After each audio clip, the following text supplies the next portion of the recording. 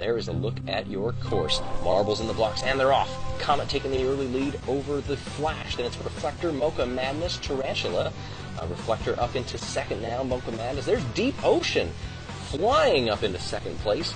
That very deep blue marble, appropriately named, loses out second place to Reflector as I say that, but it's still Comet out in the lead. Is anybody going to take that outside line? It looks like the Flash does, but that may actually be a slower pathway, it looks like, for him. He's going to lose several spots. Deep Ocean now up into second place, seeing if he can track down that light blue Comet up ahead as they snake through the S's. Still up front, it is Comet in front of Deep Ocean. Then, getting a lot of pressure from Mocha Madness, that's Reflector, then Tarantula back behind him.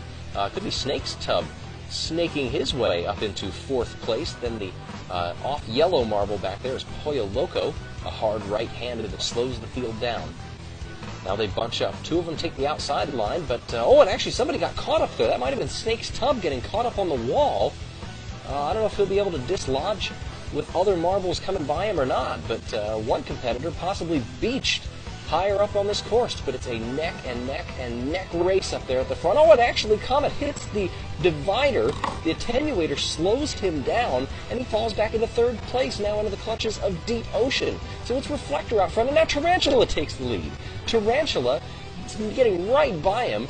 Let's see who takes that upper line. Now Comet does, hoping that'll gain him back some time, but it really doesn't.